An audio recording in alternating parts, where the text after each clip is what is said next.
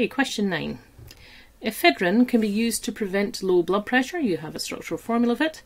And then you're told that ephedrine can exist as different optical isomers due to the presence of chiral centres. Circle a chiral centre.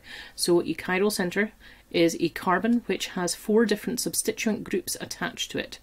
Okay, so let's have a look to see if we have any of these in here. Obviously, it says A, so I'm kind of thinking there's more than one. So for a start, get rid of your benzenes.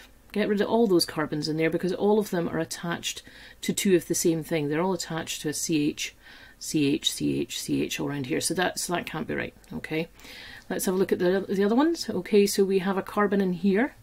Bearing in mind, you have to remember that's a hydrogen there, and there's a hydrogen here. Okay, and that's a carbon with 3 hydrogens. If we're going to stick these on here, not the best way to look at these, but it'll help. Okay, so in fact, sorry, let's stick another, there's another carbon with 3 hydrogens down here as well. Okay, so this carbon and this carbon definitely out the running because they have 3 hydrogens. This is not carbon, so that's out the running. This carbon is good, and so is that one. Okay, because both of them have 4 different substituent groups. Okay. State what's meant by the term optical isomer. It's pretty much definition stuff here. Okay, you're going to have to say for a start that they are mirror images. It's important. And you're going to have to say that they are non-superimposable.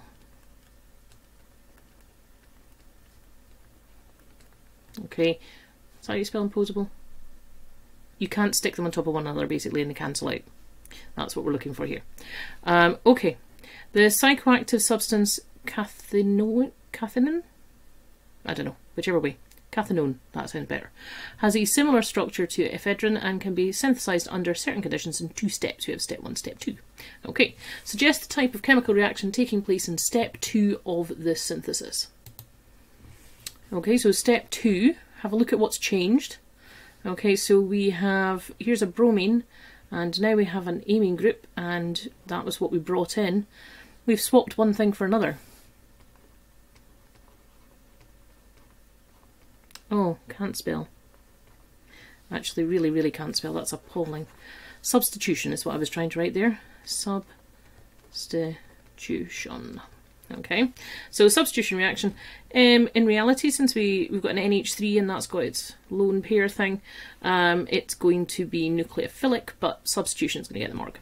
Okay, calculate the mass of cathinone produced from 9.5 grams of 1-phenyl propanone, assuming a percentage yield of 71.8%. Now, frankly, I think for 3 marks, that's really generous, but depends how you work it. Okay. Right, so here were my scribbles I noted down. Okay, so we've got our, starting with our 1-phenyl propanone, going to your cathinone. Okay, so from this it's a 1-to-1. Okay, you get from one of these, you follow through, you get one of these. Okay, 1-to-1, that's important. Okay, you're also told that this is the mass of 1 mole. They're not even expecting you to go and count it, which is nice. Gives you 149 grams of that. So basically this is what happens if you get 1 mole to 1 mole, 100% conversion. So then all you need to do is just say, okay, if I start instead of 134, I've got 9.5, what do I get? Well, it's that divided by that times by that, just by proportion. That will give you 10.56. Okay, now that's at 100%. I don't want 100%, I want 71.8%. So multiply it, obviously not by 71.8, but by 0.718. And that gives you 7.585, which they were accepting. I personally would have taken it to that, which is also what they had as their final answer. It's not quite a gift, but for 3 marks, that's quite nice.